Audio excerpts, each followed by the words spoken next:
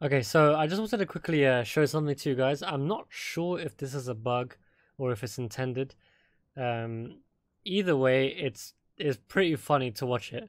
So let's have a look at what happens.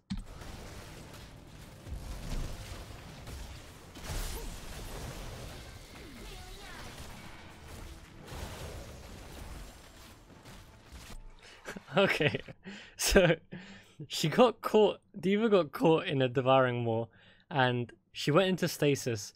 But the Devouring Maw itself killed the mech while she was inside of it, and she bailed out of the Maw, which seems really weird to me. Like I said, I don't know if it's intended.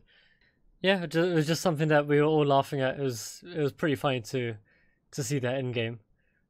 Just a quick update also while I'm here. There will be a new Alarak no nonsense guide, and also there'll be a 2.0 solo lane chart that will come out soon as well. So do look out for that. Till next time, guys. See ya.